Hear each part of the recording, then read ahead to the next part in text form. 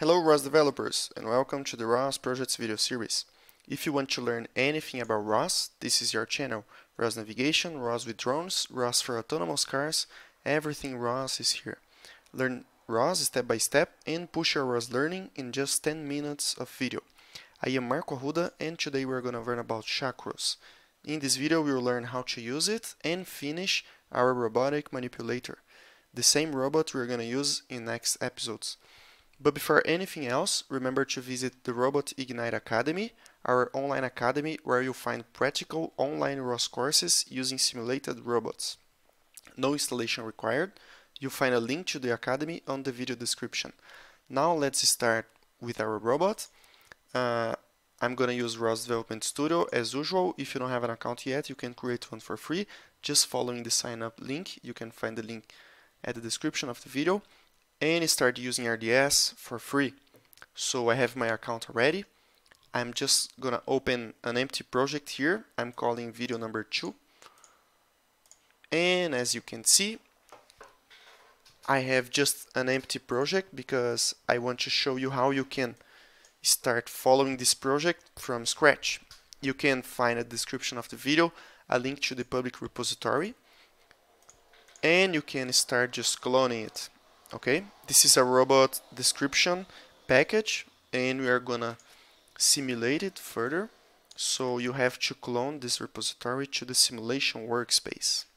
So let's enter here simulation workspace source folder and clone our public repo, and there it is. Now you have to compile just to generate the header files so ROS commands can find our package. After compiling it,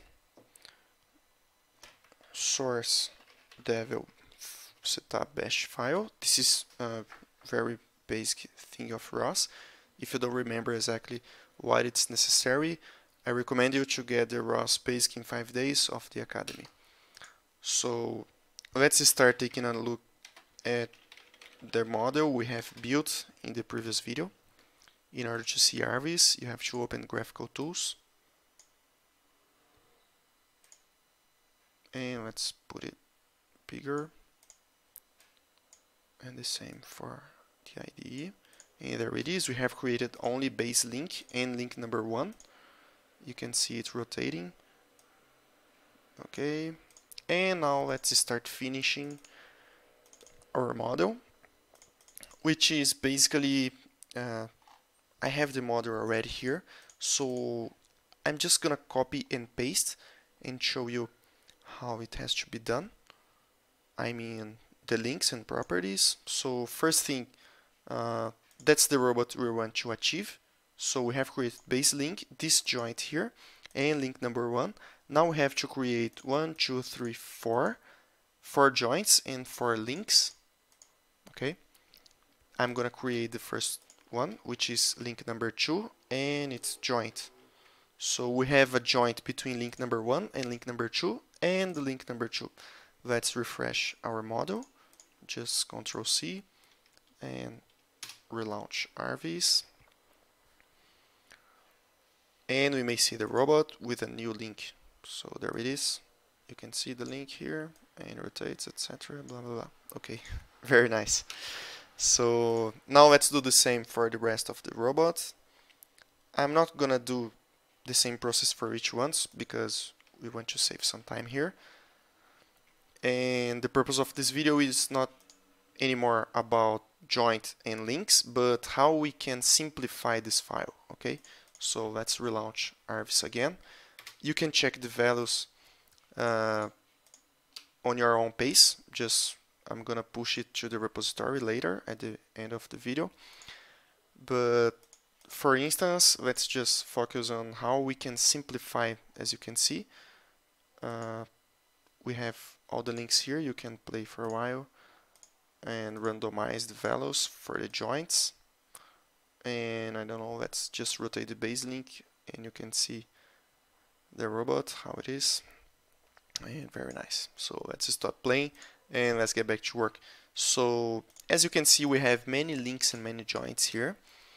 And this file is becoming bigger, and this is just the very beginning because for each link we have not just the visual, but we have also collision properties and inertial properties, and this file is gonna be like 3 times what we have here. So in order to make it easier to maintain this kind of files, robot description files, we can use macro files or XACRO files, XML macros. So let's start doing it. And the first thing I want to simplify is that our links, they are actually very look-alike to each other. So we can simplify it. Let's start creating a function here, a file actually, and I'm gonna call it links joints XACRO, and I have the function here already defined, some macros defined. This is an XML file, and I want to use 2 spaces for my tab. Okay, and the first thing here, I have created a function mJoint. I'm not calling it just joint because we have already a tag predefined joint. Okay, so basically what you have to do is, instead of creating a link using this description here, you can just call this guy here, this function here, my link cylinder or my link box, which is the function that I have created. How this macro works: basically I am defining a name to a tag and defining the attributes that I'm gonna pass to this macro, which are the important attributes, the important parameters that are changing between one link and another. For example, what's the difference between this link here and this one? Well, we have the name, the origin, row pitch and yaw can change, X, Y, and Z, and the geometry. This one is a box, and this another is using a cylinder. So we don't have to, we have to simplify it. We don't want to write every time all the attributes, everything, and just to change this thing, these values. So what do? We use to copy and paste, and this is very prone to errors. That's why you should be using XACROs. So let's start substituting and replacing the commands here. So instead of using link for base link, I'm just gonna call link box. Okay, so I'm gonna copy what I have here, and instead of using this link for the base link, I'm gonna use my link box, and the name of it is base link, the row pitching of the origin, and X, Y, and Z, and the size of the box. Okay. In order to use this function, I have to include a file. So let's do it at the beginning, and let's put some comments here so we can see very clear where we are including files and where the robot description begins and ends. Okay, and there it is. So we are including my robotic manipulator description. Inside URDF we have a file called links joints XACRO, this file here. And now let's see if it's working. We have just replaced one link. Let's launch again, and instead of define the link with a regular description, we are using our XACRO. And there it is. We have the same result, the same robot, but now we are writing less instructions, less prone to errors. Okay, so let's do the following for the rest of the robot. Now for the first joint between base link and link number 1, I have the same here. And now we have, instead of a box, we have cylinder, so I'm gonna use the second macro. Okay, actually it's not necessary that you create another function just because it's using a box or a cylinder. You have options to, you can pass a parameter specifying if it's a box or not, but for instance, let's keep it like that, let's keep it simple, but you can check more features of XACRO in this page here. Okay, don't forget to select kinetic, which is the ROS version we are using. And you have many options, many advanced features you can use to simplify your life while you are writing XML files. Okay, so let's get back here to our model, and Now we have the second link of the robot being described by XACRO. So let's relaunch it. And there it is. We have the same robot, the same result, but now using much less instructions. So let me copy the rest of the file here and paste. And you can see we were almost 100 lines of code, and now we have just 60 lines. So let's relaunch again the robot and make sure everything is working.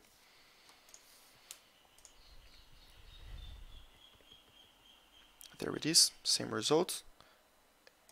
And we can play for a while with the robot. Okay. Okay, as you can see, I have committed a mistake here because of copy and paste, because the last joint of the robot is a revolute joint, but not around y-axis, but around z-axis. So let's change it in our last joint. Instead of rotate around y-axis, it has to rotate around z-axis. Let's save the file and relaunch RViz.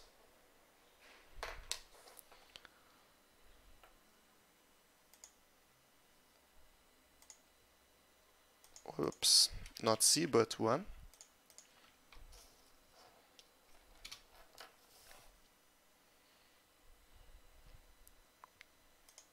And there it is. Let's randomize the values. And now let's rotate the last link. And there it is. Now it's correct. As you can see, it's quite hard to see because it's rotating around the Z-axis, but it's possible to see it's moving. If you prefer, you can also use here in RViz. You can expand the options of the last link and show axis. It's easier to see the rotation of the axis around the Z-axis. You see the Z-axis is the blue one, so it's rotating around it. Okay, great, there it is. And now we have the same robot, the same description, using XACRO, which is much simpler to use, and you can save some time. Instead of copying and paste, you can just type what really matters for the robot. Okay, just one more thing is that I don't like to write the same thing twice. For example, I'm writing here base link and again base link and link number 1 for the joint, because I like to define, that's my standard of defining a joint. I like to write the parent link, 2 underscores, and the child link. So instead of writing like this, I want to define some names. So let's do like this, just to show you one more possibility, not because this is necessary or the correct way, but another possibility of XACROs. You can define some properties. So let's create a new file here. I'm gonna call it robot parameters. We're gonna improve this file later with the dimensions of the robot. But for instance, let's just use the name of the robot. So we have, let's call this parameter link 00. Okay, let's call them like this. And as you can see, it's going to be much easier for us to write the name of the links. Instead of writing the entire name, we can just use this alias here. And how can we do that? First thing is that we have to include this file. So robot parameters, it's inside the same folder. Robot parameters, XACRO. And instead of type here base link, you can just put like this, link 00. Okay, and for the joint, underscore underscore, like this. Okay, and for the next link, let's relaunch the robot and make sure it's working. It's very important that you try to debug your robot every small step that you do in the code, because if you get an error like this, you can just get back from the previous version. So what's the mistake here? Fail to build tree. child link 1 of joint base link 1 not found. Okay, so what is the problem? We have link number 1 and our parameters we have base link and link number 1. So the modification was like this.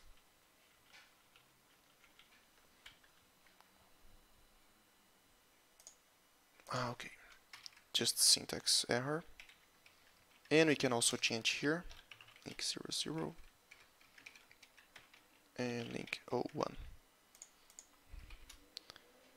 This is why it's very important to debug every small step of code.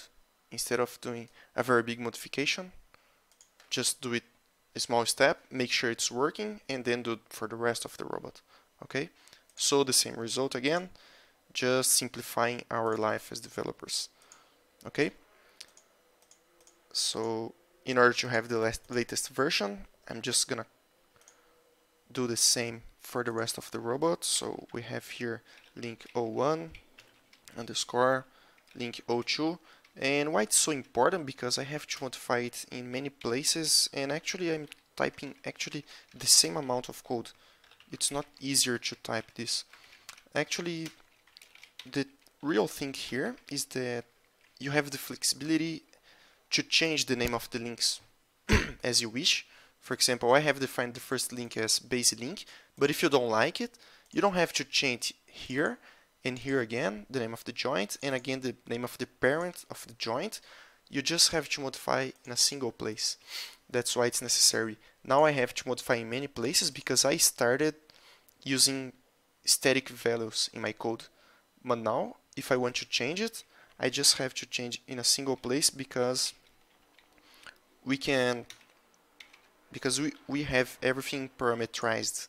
So you have a single file with the parameter values where you can change and reflect in all of your code. Okay, so let's finish it.